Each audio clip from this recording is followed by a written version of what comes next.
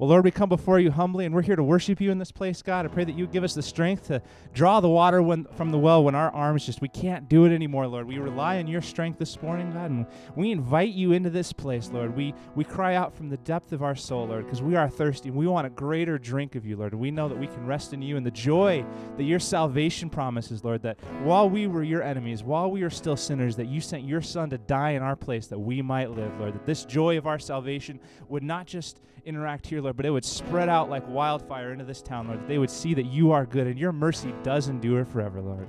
Lord, we are here to worship you in this place, and we lift your name on high. It's in Jesus' mighty name that we pray. Amen. Would you please stand and join us as we worship this morning?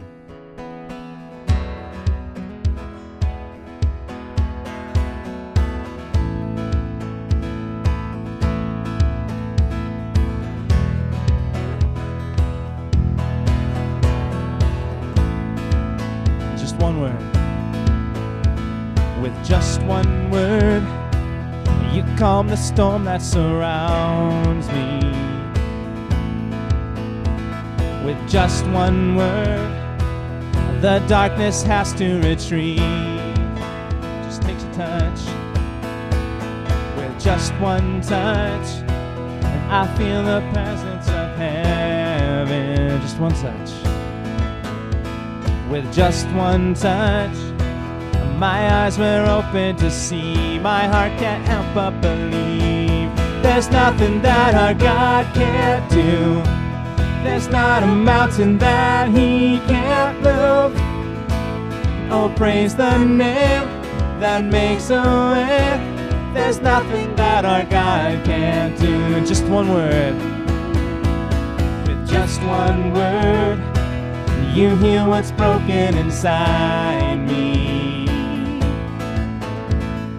Just one word, and you revive every dream. Just one touch. Just one touch, and I feel the power of heaven. With just one touch, my eyes were open to see. My heart can't help but believe. There's nothing that our God can't do. There's not a mountain that he can't move.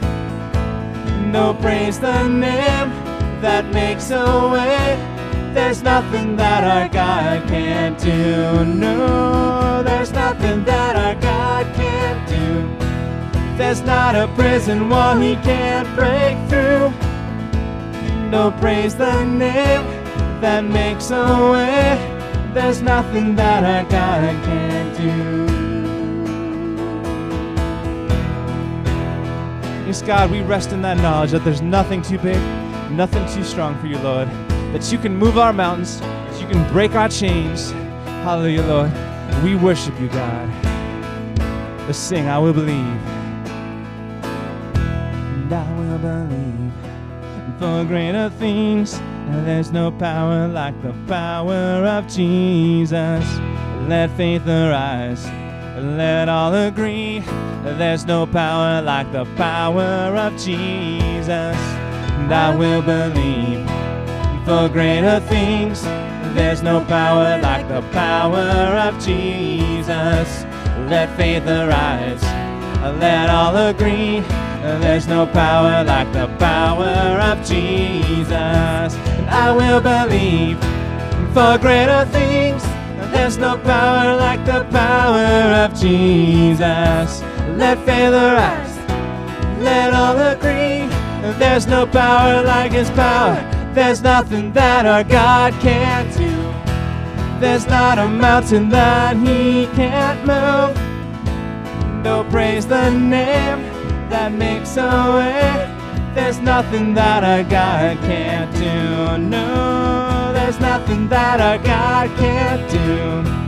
There's not a prison wall he can't break through. No, praise the name that makes a way. There's nothing that our God can't do, Lord. We worship you. We sing out, Lord, we will believe for greater things. There's nothing that our God can't do, no. Amen, Lord. Hallelujah. Yes, God, we rest in your greatness and your strength, Lord. That you broke our prison walls, Lord. That we could stand here and worship you, Lord. We worship you.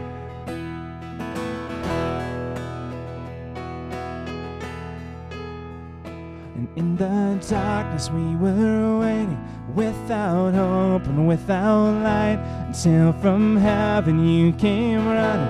There was mercy in your eyes to fulfill the law and prophets. From a virgin came the word, from a throne of endless glory to a cradle in the dirt. Praise the Father, and praise the Father, praise the Son, and praise the Spirit, and three in one. God of glory, majesty, praise forever to the King of Kings. To reveal the kingdom coming, and to reconcile the lost, to redeem the whole creation. You did not despise the lost, for even in your suffering you saw to the other side, knowing this was our salvation. Jesus, for our sake you died. Praise the Father, praise the Son, praise the Spirit, three in one. God of glory, majesty, praise forever to the King of Kings. Let's sing it again. Praise the Father, praise the Son, praise the Spirit, three in one. God of glory, majesty, praise forever to the King of Kings. And the morning that you rose, all of heaven held its breath. Though the stone was moved for good, though the Lamb had conquered death, and the dead rose from their tombs, and the angels stood in awe. For the souls of all who come to the Father are restored. And the church of Christ was born, then the Spirit lit the flame. Now this gospel truth of old shall not kneel, shall not faint. By his blood and in his name, in his freedom I am free. For the love of Jesus Christ, who has resurrected me. Praise the Father, praise the Son, praise the Spirit, three in one. God of glory, majesty, praise forever to the King of Kings. Praise the Father, praise the Son, praise the Spirit, three in one. God of glory, majesty, praise forever to the King of Kings. And praise forever to the King of Kings. And praise forever to the King of Kings. Yes, God, we give you praise. The King of Kings, the Lord of Lords, who is like you, the Lord God Almighty. Lord, you are greater, you are stronger. We worship you in this place this morning, Lord. Hallelujah.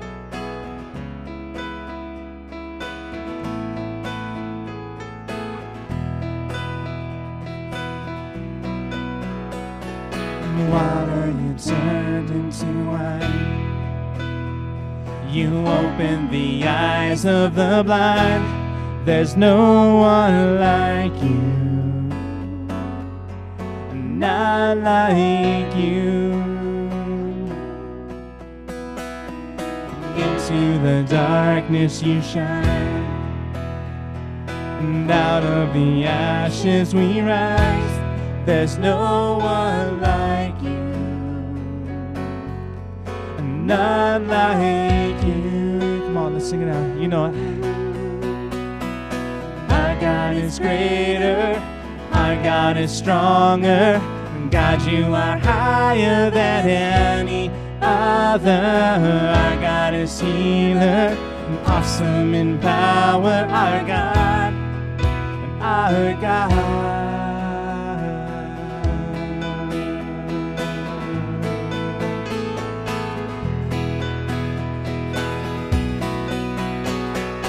Water you turned into wine. You opened the eyes of the blind. There's no one like you, not like you. Into the darkness you shine, and out of the ashes we rise. There's no one like you, not like you. Our God is greater, our God is stronger. God, you are higher than any other. Our God is healer, awesome in power. Our God, our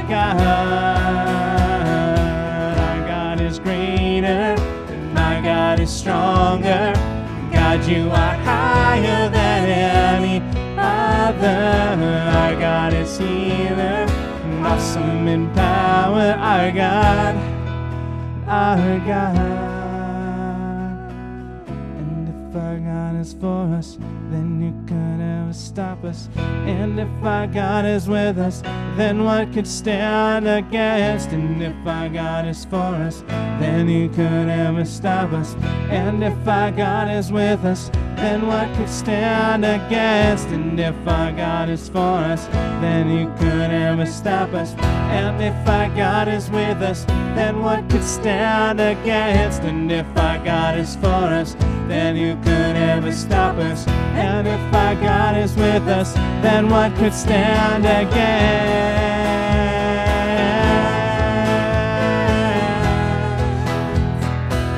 Then what could stand against?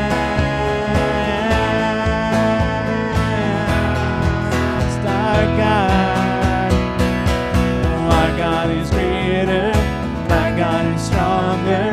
God, you are higher than any other. Our God is healer, awesome in power. Our God, oh our God is greater, and our God is stronger.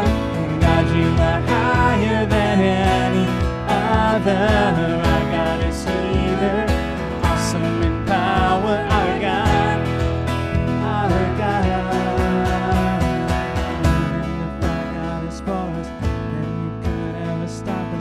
And if our God is with us, then what could stand against? And if our God is for us, then who could ever stop us? And if our God is with us, then what could stand against?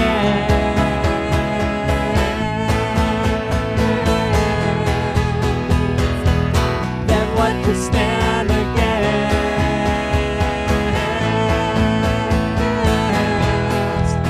Our God. Our God is stronger. God, you are higher than any other.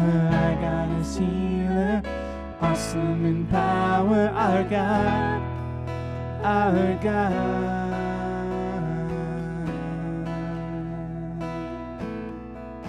Lord, you're greater, you're stronger. Lord, we rest in you this morning. We rest in the greatness and the goodness of our God, knowing that no weapon formed against us shall prosper. For we are found free in your freedom, Jesus Christ, our friend and our Savior, our wonderful Counselor. Who is lacking? The Lord God Almighty. Lord, you're greater. You're stronger. Let's sing that chorus one more time. Our God is greater. Our God is greater. Our God is stronger. God, you are higher than any other. Our God is healer, and awesome in power. Our God. Our God.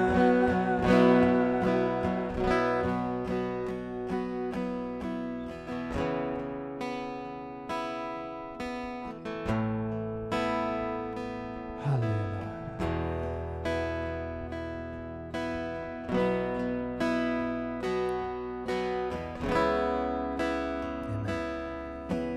Amen. I'd like to read to you guys this morning out of Psalms 96.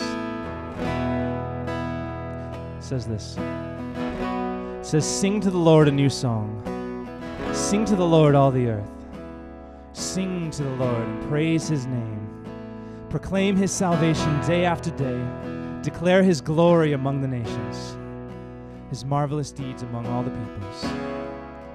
For great is the Lord, and most worthy of all praise. He is to be feared above all gods, for all the gods of the nation are idols. But you know, the Lord made the heavens. Splendor and majesty are before him. Strength and glory are in his sanctuary.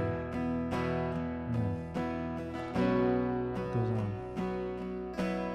Ascribe to the Lord, all you families of nations. Ascribe to the Lord glory and strength. Ascribe to the Lord the glory due his name. Amen. Bring an offering and come into his courts. Worship the Lord in the splendor of his holiness. Tremble before him, all the earth. Say among the nations, the Lord reigns. The world is firmly established. It cannot be moved. And he will judge the peoples with equity.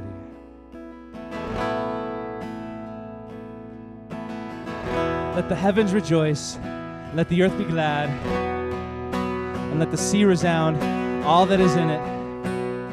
Let the fields be jubilant, and everything in them. Let all the trees of the forest sing for joy. Let all creation rejoice before the Lord, for he comes. He comes to judge the earth, and he will judge the world in his righteousness, and the peoples in his faithfulness.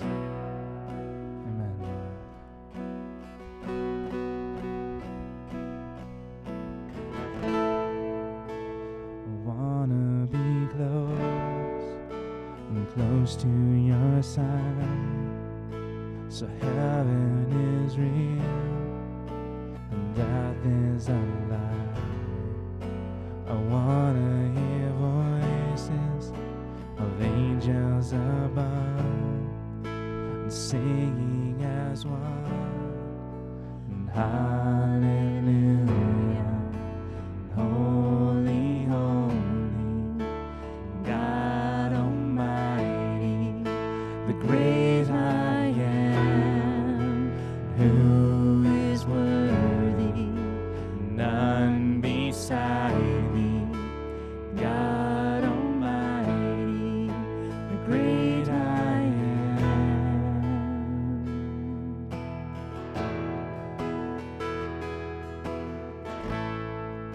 I wanna be near to your heart, loving the world, hating the dark. I wanna see dry bones living again, singing as one. Hallelujah, holy, holy, God Almighty, the great I am, who is worthy, none beside thee,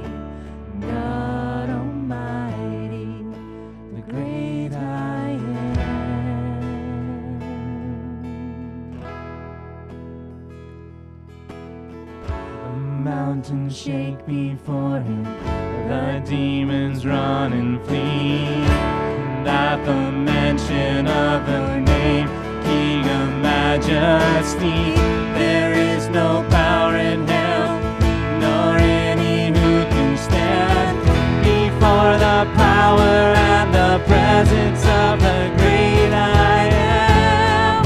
He's the great I am, the great I am, the great I am, the great I am, the great I am. Yeah.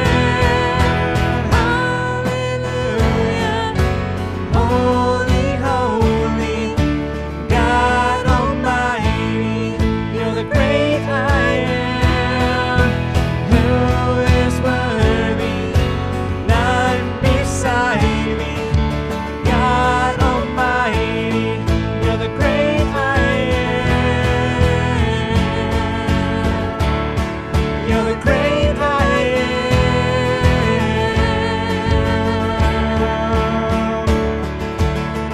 The mountains shake before him, the demons run and flee. At the mention of the name, King of Majesty, there is no power in hell, nor any who can stand before the power and the presence of the great I am. The great I am, the great I am. You're the great I am, the great I am, the great I am.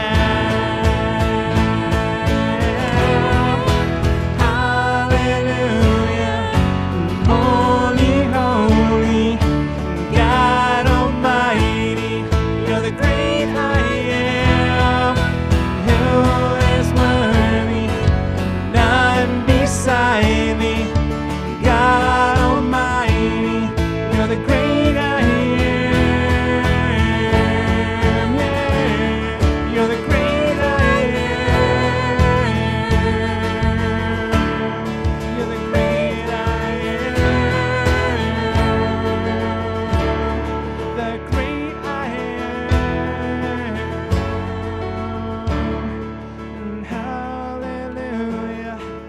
Holy, holy, God Almighty, you're the great I am. And who is worthy? None beside thee. God Almighty, you're the great I am. You're the great I am.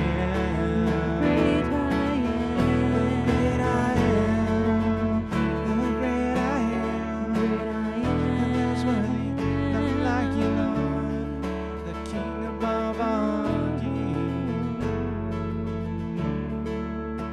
The mountains bow down, the seas know your name. The wind and the waves, they listen to you, Lord. King of majesty, King of kings, Lord of lords, who is the great I am. All I ever need is found in you, Lord.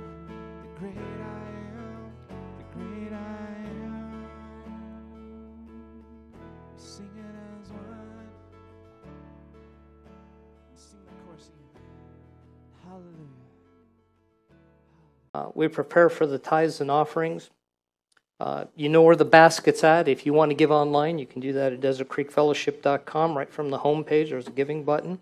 Let's turn this morning to Matthew chapter 17, verse 24. There's so much I want to show you today, and of course, I'll never get through it all. We're entering into a time and a season of authority. And I don't know a better way to say it than that. Authority that will be challenged, authority that will be tested, and authority that will be executed. Right? We're in a season of that. And so I want to share a lot of things with you. And today's tithe message in some ways actually ties into that as well. Matthew chapter 17, verse 24. I just love this passage. After Jesus and his disciples arrived at Capernaum, The collectors of the 2 drachma temple tax came to Peter and asked, doesn't your teacher pay the temple tax? Why, yes, he does, he replied. Jesus did not pay the temple tax. Okay, just if you didn't know, he didn't do that. And when Peter comes back to the house. When Peter came into the house, Jesus was the first to speak. And I love this about the Lord. This is his nature. See, Jesus was a prophet. He knew what was going on, and he's doing an end around, right? So he already knows what's happened. So Jesus is the first to speak. What do you think, Simon? He asked. From whom do the kings of the earth collect duty and taxes? From their own children or from others? Well, from others, Peter answered. Then the children are exempt, Jesus said. Jesus was making it clear, I'm the king's son. As the son of the king, I don't have to pay the temple tax. I'm not cheating. I don't owe the tax. Sons don't pay the tax. Listen now. But that we may not cause an offense, go to the lake, throw out your line, take the first fish you catch, open its mouth, and you will find a 4 drachma coin. Take it and give it to them for my tax and yours. I want you to understand. See, Peter was going to have to face these Pharisees again later. Hey, where's that tax that you said your teacher pays? He was going to have to go back at some point. Not only did Jesus provide the money to pay it, but he also covered Peter at the same time for my tax and yours. He could have just said you get 2 drachmas, right? And then you're on your own because you opened your mouth and you went out and just, well, you stepped in, it's what you did. You were talking when you shouldn't have been talking. I think we all have a tendency to do that. We have a tendency to step in things that we didn't mean to step in. We are exuberant and we're excited and we make mistakes. And what I want you to see in all of this, when you step out into those things and you step out in faith, Jesus always has your back. He always has your back. Sometimes it just doesn't seem like Jesus has your back. Always, he does. He backed Peter's move. Do you understand? He paid both taxes. Do you get that? Boy, amen or some nodding. I don't know. Wiggle your eyelids a little bit just so I know you're not asleep.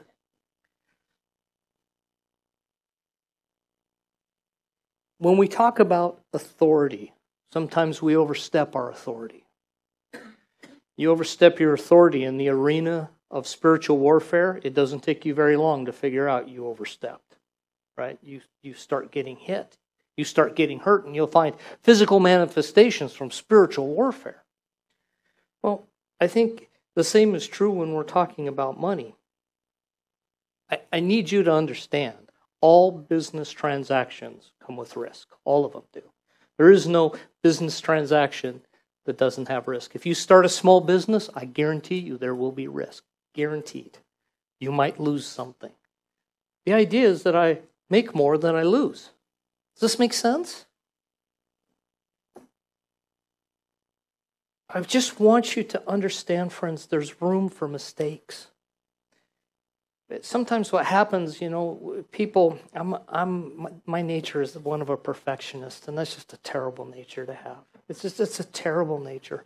Because what happens is when you do something new, I want to be excellent at it. You're never excellent at something you try the first time. Usually you stink at it. You're just very bad at it. But that's not what perfectionism is. We want to be excellent at it. I'm trying to help you understand there's room for mistakes in the spiritual life. There's room to make mistakes. You don't have to get everything right.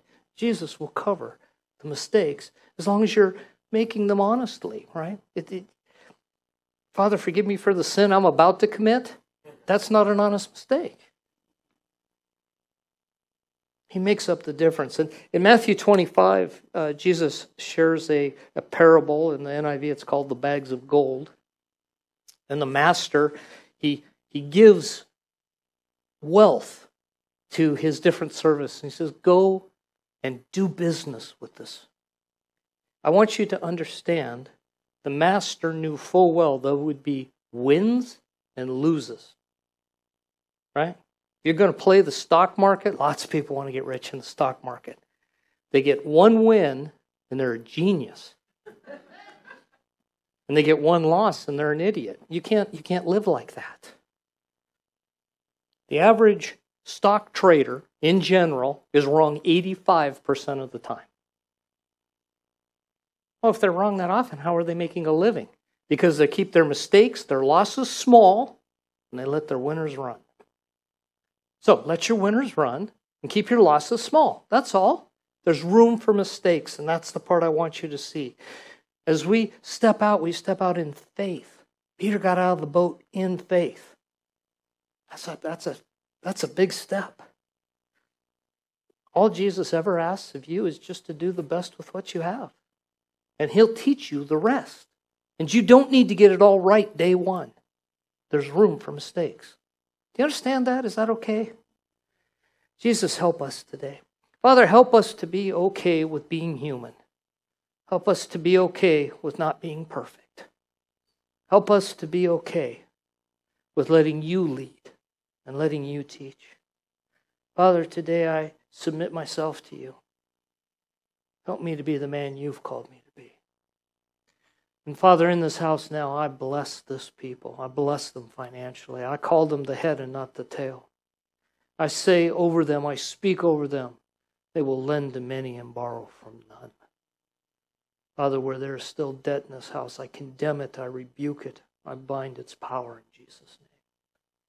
Father, I pray that you would release them from the bondage of debt in Jesus' name. And you would in turn give them great provision that they could be a blessing on every occasion. In Jesus' name. Amen. With that, I also want you to know, I get different requests by email, different parts of the world, different people having different needs at different times. You might remember Lorraine Amari. She was here for some time. She's back in Tanzania. She's getting a group of people together, and they want to go into another area and share the gospel. But, of course, they need money to do that. We couldn't possibly answer every single request that comes in. But if that's something that God puts on your heart, if you do it online, just make a little note. If you do it here, just put on the envelope that it's for Lorraine. Also, Bibi, you might remember we helped her get her car going again, which is a pretty cool thing. Just didn't have enough money for tires. Now, the whole amount we sent her would barely buy tires here. She got the whole car fixed, pretty much. Yeah, praise the Lord. But we still need tires. So if that's something that's on your heart, I just want you to know that there's lots of opportunities to give. And if you want to be part of those specific things, the door's open for you to do that. All right, are you ready? Had a friend when we were in high school. We did a lot of four-wheeling, and they had a little bumper sticker that said, "Get in, sit down, shut up, and hang on." I kind of feel that way a little bit this morning. We're going to tackle topics. Some of this you've heard before, some of it you haven't heard, but it's timely, and it's time for us to step into these things. I wasn't joking when I said authority and challenges to authority are coming. The reason is the armies are gathering. They are gathering. And some of them know who you are. Some of them don't know who you are yet. And they will test that authority. You might remember the sons of Sceva. Jesus I know, Paul I know, who are you? It wasn't that the demon wasn't willing to submit to these sons of Sceva. They just didn't know who he was. Do you have the authority? They challenged his authority. Well, when they challenged, he could not respond, and he went away bloody and naked. Let's turn this morning to 2 Timothy chapter 2. I want to begin in verse 4.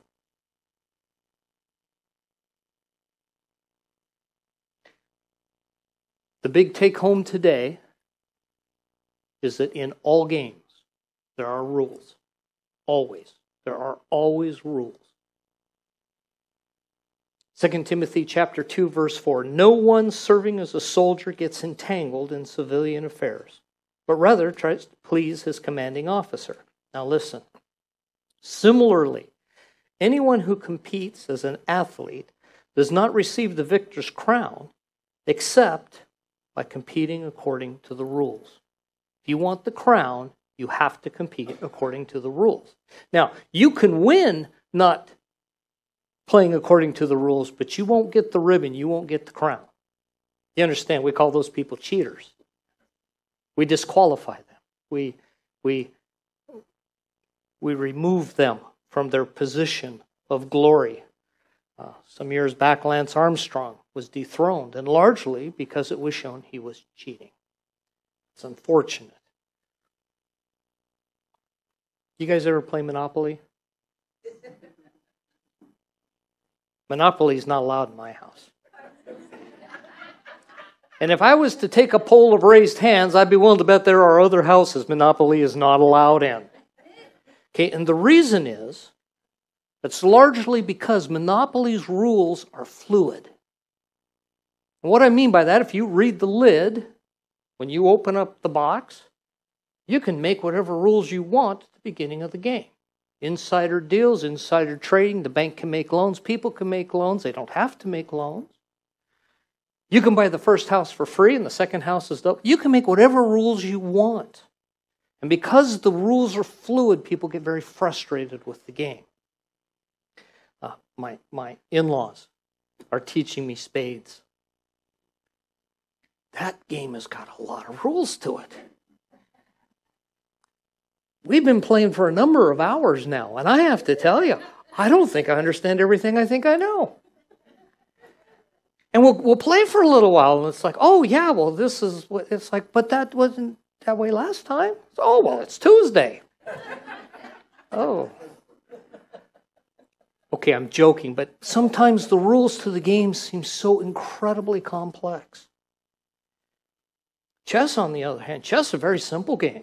Now, it takes a lot of thought, but I know the rules, and the rules remain the same no matter where I play. I can go anywhere in the world, and the rules are the same.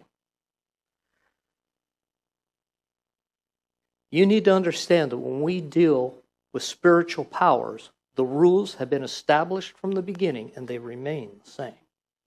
Let's pray. Father, help me today. Holy Spirit, come. I pray you'd help me not go beyond, even an iota beyond what's written. But Father, help me to bring out the truths of your word so that I can help equip the saints for the things you've called them to. Help me today in Jesus' name. Amen. So, there are rules to all contests. Always rules. There's rules to battles, and if you want to win the prize, you need to compete according to the rules. You can still win. You remember the Cobra Kai where he sweep his knee. Okay, well, he won, but he was disqualified because he didn't play according to the rules. One of the first rules you need to understand about spiritual warfare is that realm is more real than this realm is. And I know that's really hard to get your head around. 2 Corinthians 4:18, Paul says this. You don't need to turn there, I'll just read it.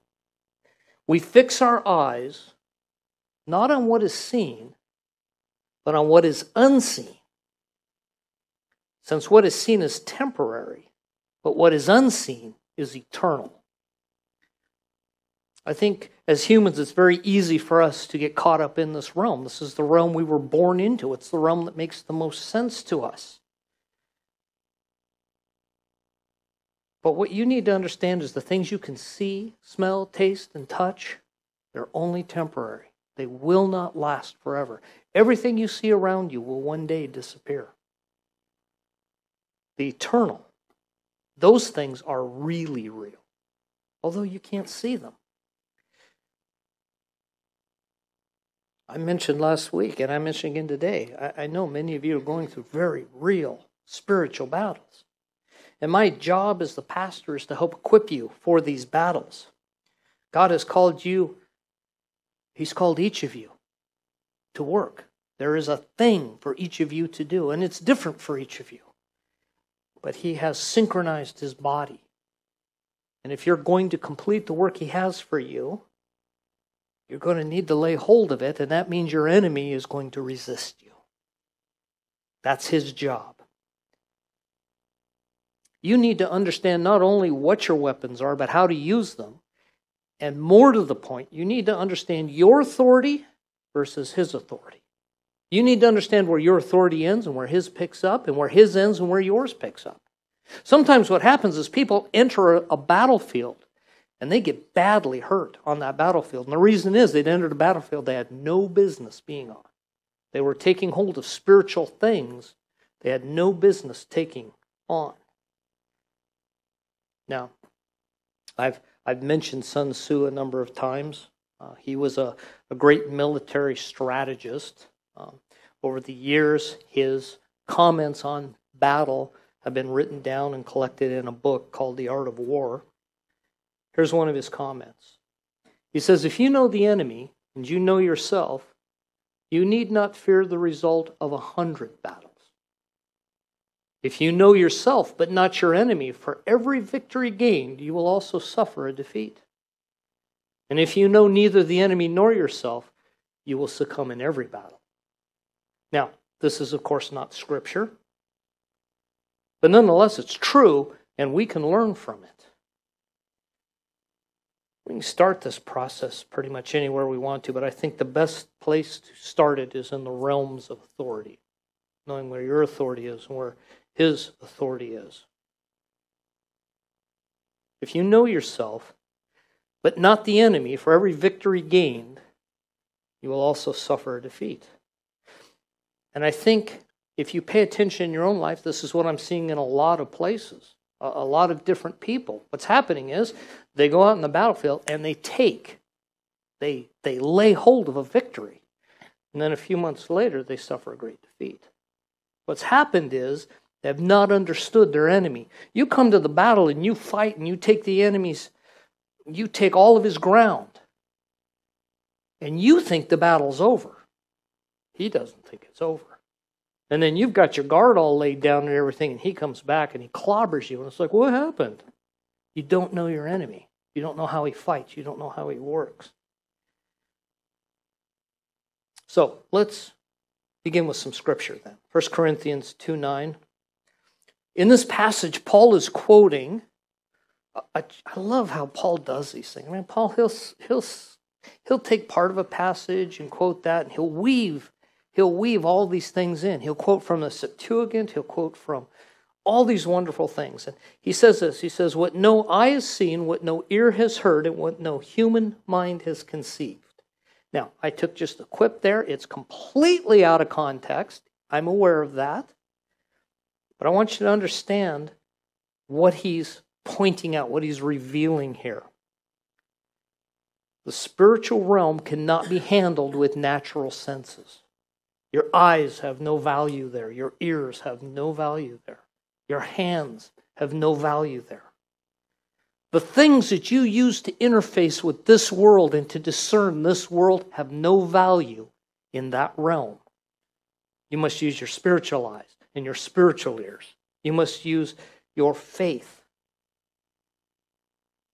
The other thing you need to understand about the spirit realm, everybody has an opinion of it. Millions upon millions of books have been written about spiritual things. Only the Bible will reveal the truth. That is the only place you can get your truth about this realm. It can only be seen and understood through the scriptures. The very simplest, and I know I've shared this with you before, I'm going to share it again. The simplest place to begin is you need to understand there are two kingdoms. There's not just one. Some people say, well, God has a kingdom, but the devil doesn't. That is not true. He has a kingdom. In Matthew chapter 12, verse 25, Jesus is speaking, and he makes this very clear. Verse 25, and Jesus knew their thoughts, and he said to them, every kingdom divided against itself will be ruined, and every city or household divided against itself will not stand. If Satan drives out Satan, he is divided against himself. How can his kingdom stand. He has a kingdom. And it's a real kingdom. And Jesus continues, and if I drive out demons by Beelzebul, by who then do your people drive them out? And so then they will be your judges. But if it is by the Spirit of God that I drive out demons, then the kingdom of God has come upon you. Two kingdoms, kingdom of Satan and the kingdom of God, and they are at war with each other.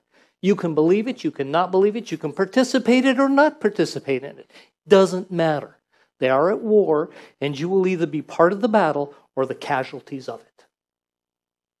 I wished I had something simpler for you, but that is how this works. Now, what brought about this dialogue? Jesus is speaking with the Pharisees, and they're saying it's by the prince of demons, by Satan, that you're driving out demons. And Jesus is just correcting their theology. Jesus has just cast out a demon. What I want you to know is that when a demon is cast out, it brings these realms that are invisible. It makes them visible in an instant.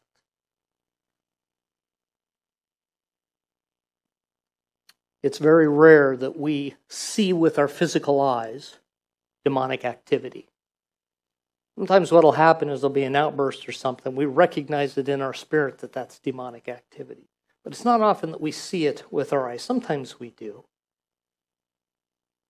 But if you cast the demon out of a man, it's made immediately clear to everybody around you what's happened. And you see the starkness of both realms coming together. They're both revealed in power in that moment.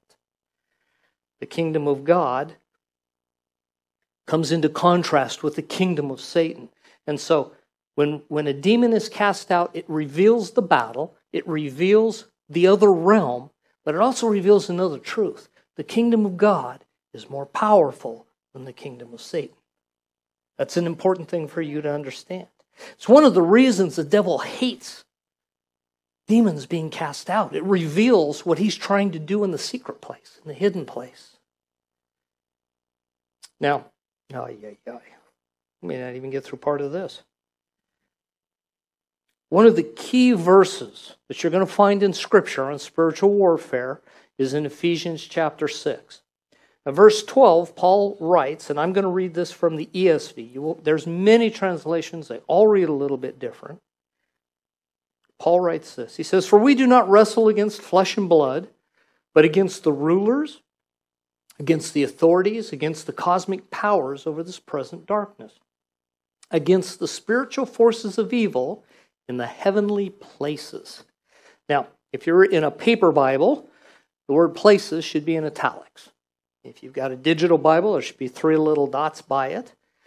Some translations don't include that. But the word places was added by the translators. It more accurately should read spiritual forces in the heavenlies. Now, another thing I want you to see about this, where it says we do not wrestle against flesh and blood, but against rulers. Rulers carries a connotation that, the truth is, it's lost on English readers. The word here in Greek is archi, and it does mean ruler. It's not improperly translated, but it doesn't carry the connotation. If you go to a graduation, they have what they call a commencement. And the commencement is a whole bunch of people that are going to come up. So it begins typically with a valedictorian, and then others will come up. The word archi carries this connotation of a much larger group.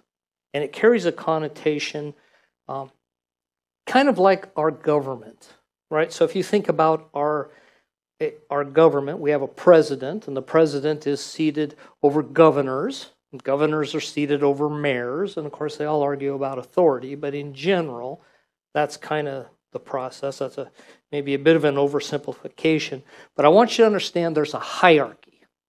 There's somebody in charge with somebody under him, and somebody under him, and somebody under him.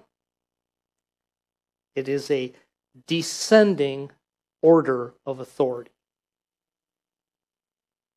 So, this word Aki. It means a descending order of rulers in procession. That's what it means by rulers. What I want you to see is that the kingdom of Satan, contrary to most Christians' belief, is not just a mishmash of beings.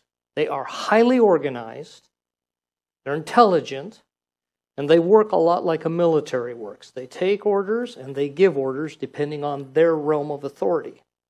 Now, I could literally spend the entire rest of the afternoon going through just this passage in the Greek, and time just doesn't allow that.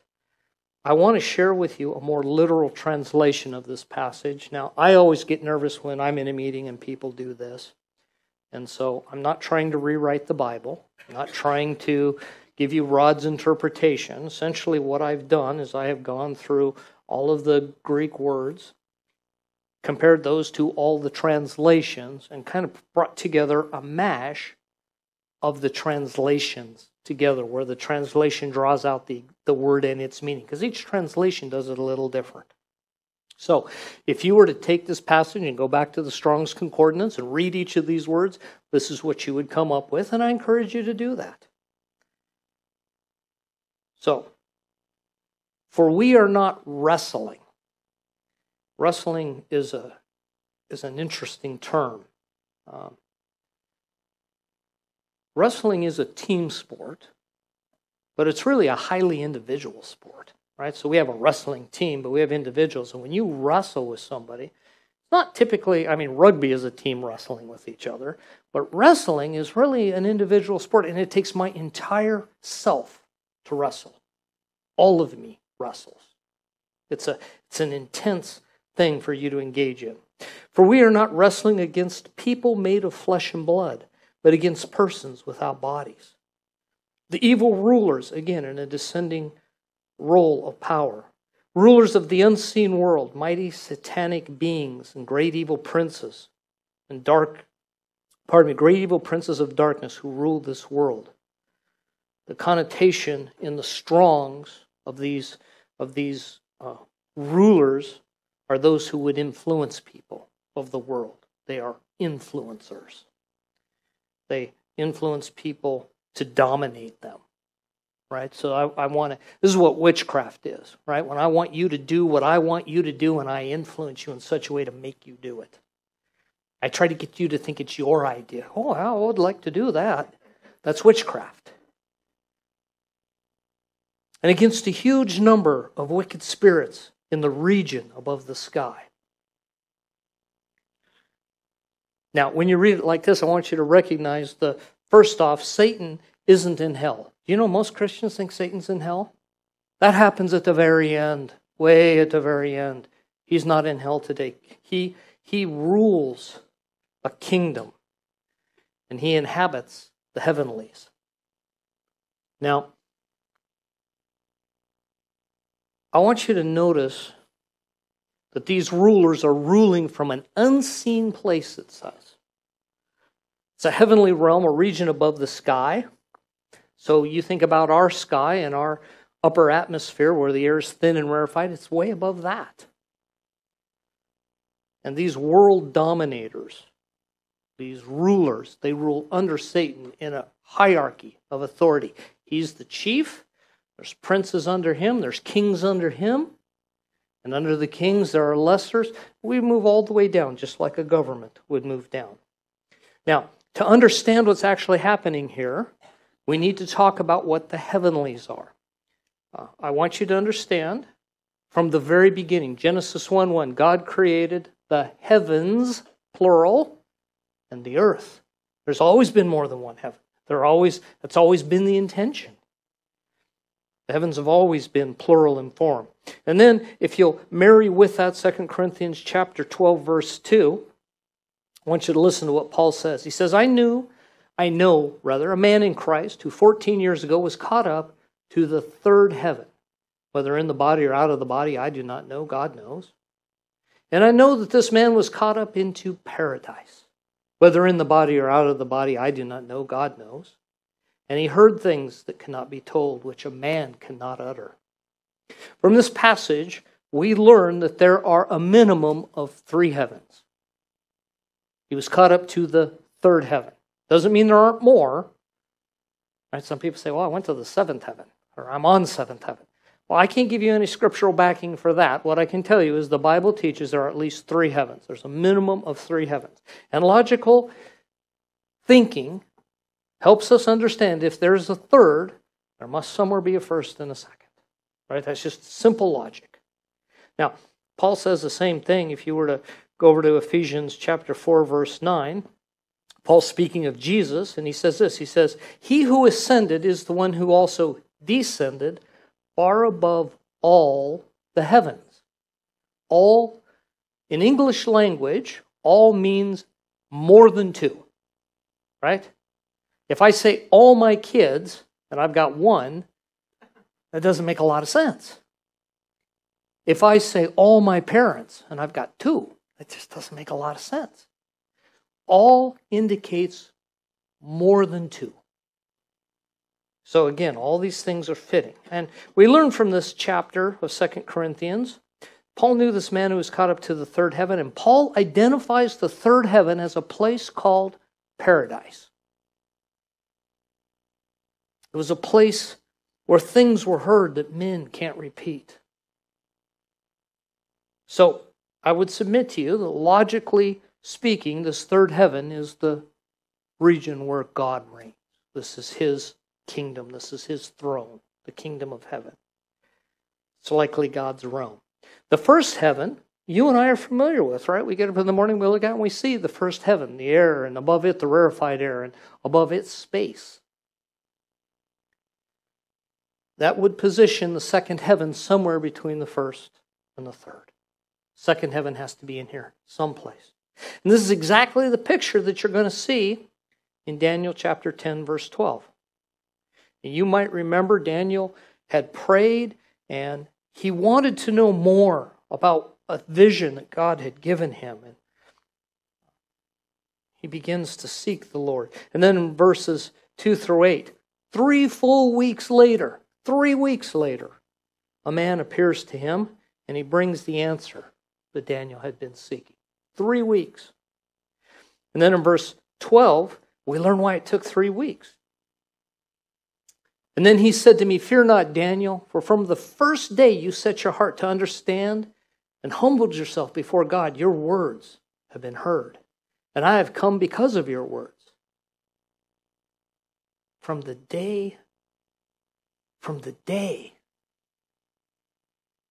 beginning. Now listen, he explains why. The prince of the kingdom of Persia withstood me 21 days. There's your 3 weeks. But Michael, one of the chief princes, came to help me, for I was left there with the king of Persia. Pardon me, I was left there with the kings of Persia. And came to make you understand what is to happen to your people in the latter days, for the vision is for days yet to come. From the day Daniel, from the day he sought God, the answer was released. It took 3 weeks for the man to break through. And I'm using man in quotes because it just says he's a man.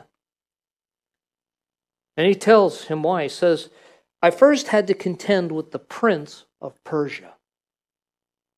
And after that, he was left contending. So he contends with the prince of Persia. And after that, he's left to contend with the kings of Persia. Do you see the hierarchies forming? There is a prince, and under the prince there are kings. So the prince of Persia is the principality, the great ruler over the area of Persia, a satanic angel that controls that area. And the kings of Persia are the descending authorities that run underneath that prince.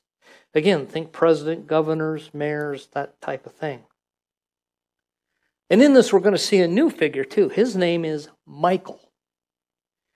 Michael is an archangel who came to help. If you go over to chapter 12, verse 1, there'll be a little bit of information about him. We're going to learn that he is the prince over Israel. He is the chief prince, the chief angel, and that's where we get the term archangel. He is the ruler above, right? So we might call the prince of Persia the archangel over Persia.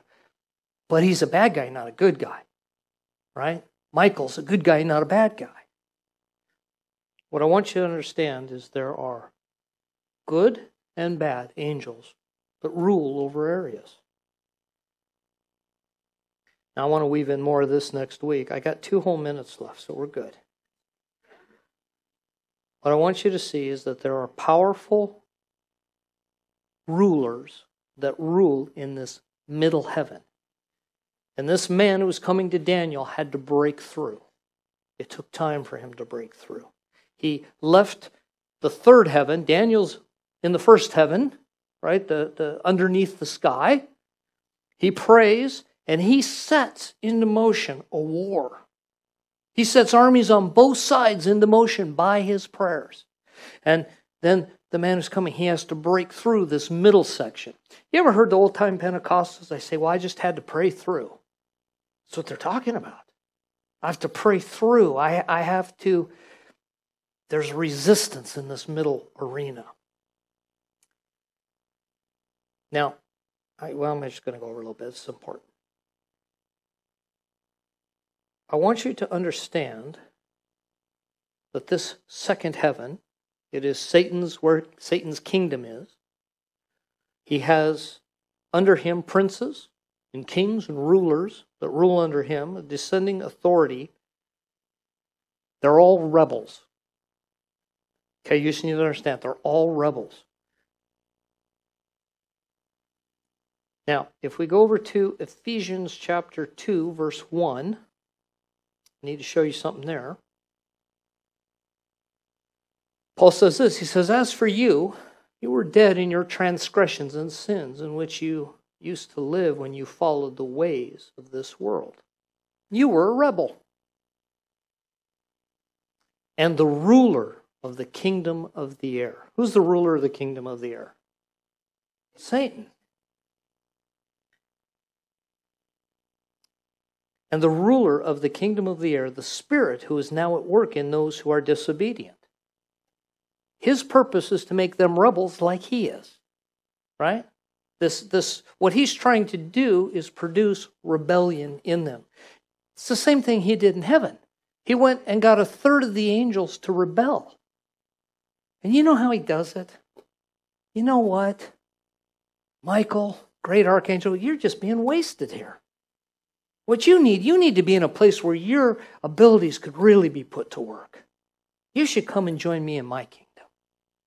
You think, well, that's just silly. A third of the angels fell for it. And most of the world has.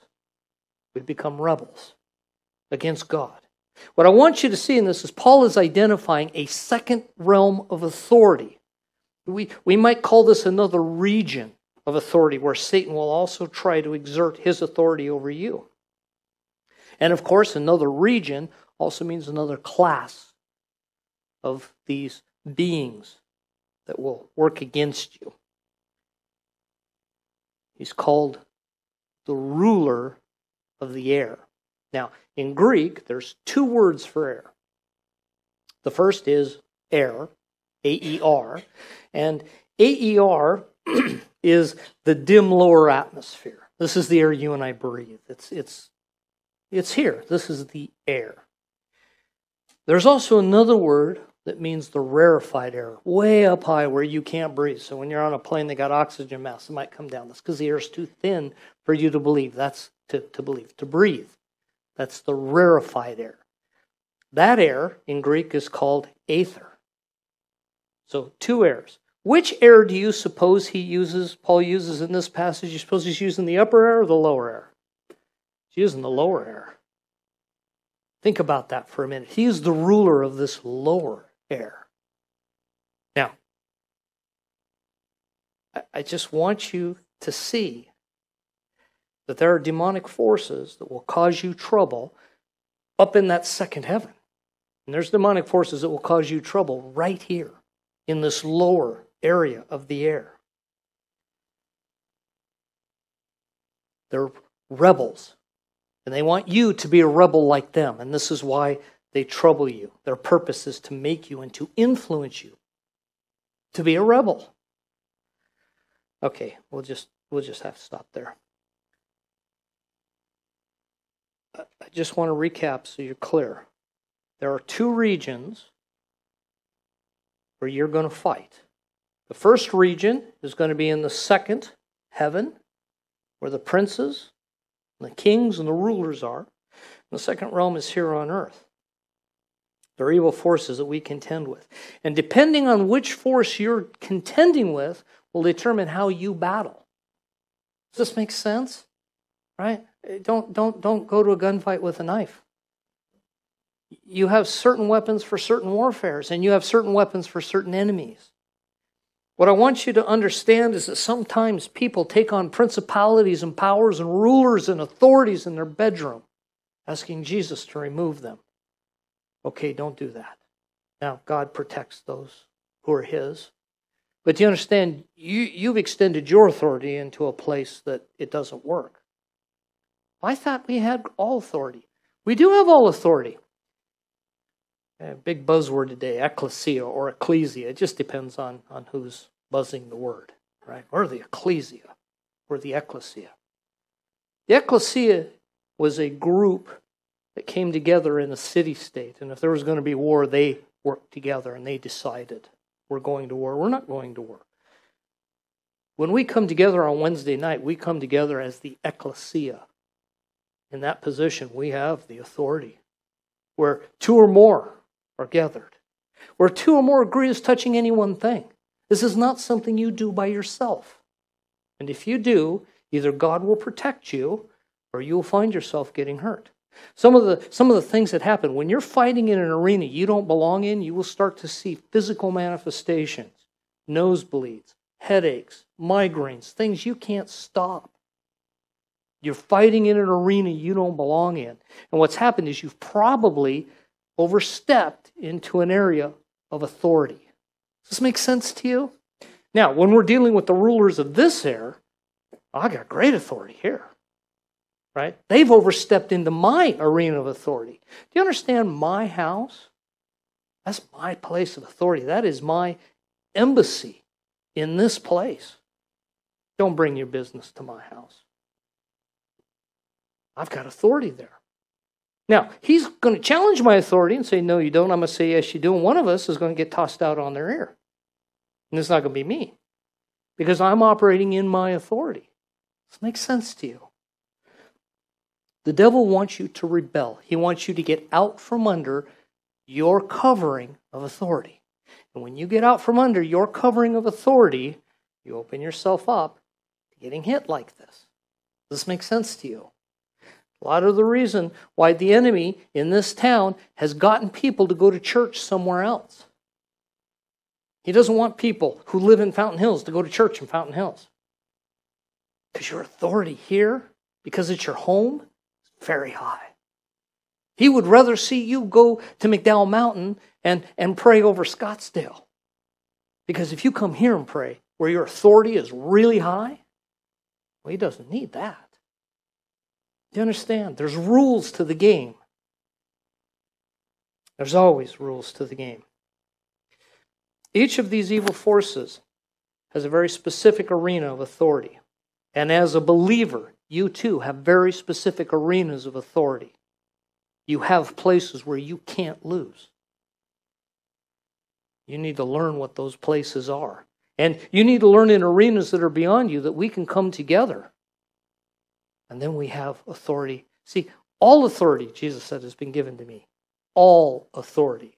So when the devil's down here doing his business, being the ruler of the air, he's actually overstepped his authority. Do you understand what I'm saying? Jesus is the one who has authority here now. Before his death and resurrection, that wasn't the case. It is today. Does this make some sense to you?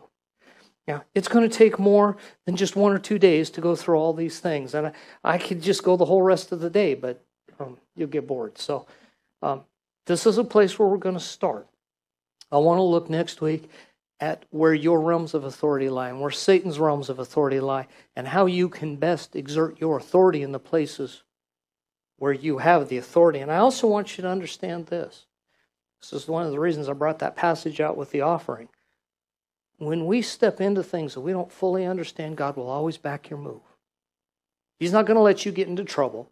There's times I know people are taking on principalities and powers, and I can just see Jesus just going, not that one. Doesn't know what he's doing.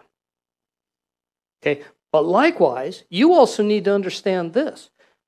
we as a church do step into some of these realms as the ecclesia, and we take on some of the rulers over this area.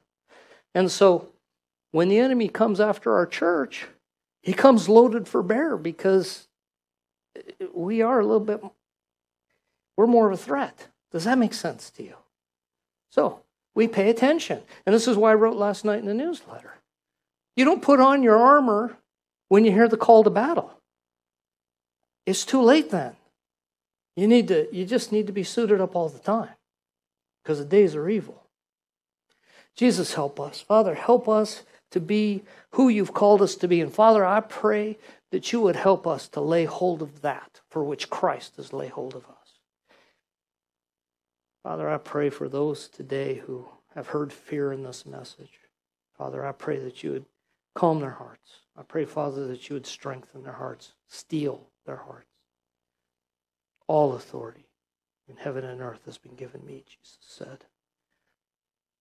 All authority. And so, Father, we take up the authority you've given us. Father, I pray that you would help us to learn to do battle in the right way. Father, so that we can accomplish the things that you have for us to accomplish. So, Lord, today now I bless your people. I strengthen them. Father, for those who have found themselves in battles today, Father, I pray you'd refresh their soul. I pray, Father, you'd strengthen them. I pray, Father, you'd encourage their heart. And I pray, Father, you would show them the path to victory. I bless them now in Jesus' name. Amen. All right, well, I went over, but you can take it up with my boss.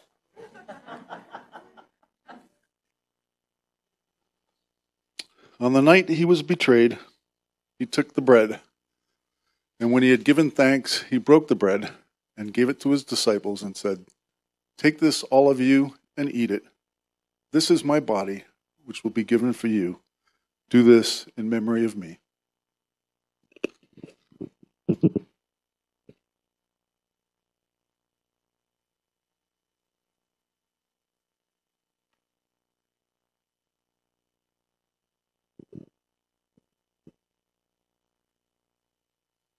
And in the same way, when the supper had ended, he took the cup, and again he gave thanks, and gave the cup to his disciples, and said, "Take this, all of you, and drink it. This is the cup of my blood, the blood of the new covenant, which will be shed for you so that your sins may be forgiven. Do this in memory of me."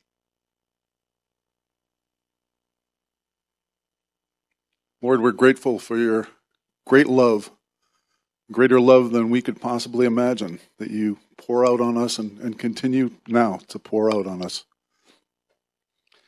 We pray, God, for your grace and mercy, and that we will sense that love in the days to come. For it's in your name we pray. Amen. Today I shared with you a little bit about the enemies that we face. I want you to know this. God has equipped you, given you everything you need, not only to face them, but to defeat them. I want you to know that He has not left you as orphans. He has empowered you with weapons you can't even imagine. In the coming days, we'll talk about them more. In the meantime, Father, I bless your people. Father, I'm so thankful for them. Father, thank you for this house. Father, I pray that you would make this people the head and not the tail. I speak your favor over them. I speak, Father, your provision over them. I speak, Father, your life over them. I pray, Father, you would help us as a group to enter into the gifts and the call of the Holy Spirit. I pray, Father, you'd help us to lay hold of that for which Christ has laid hold of us. Make our mouths, Father, a gospel horn. Father, may the signs and wonders promised in your scriptures, may they follow us according to your word. In Jesus' name, amen. Prayer team will be up here if you would like prayer. Otherwise, I'll see you Tuesday night.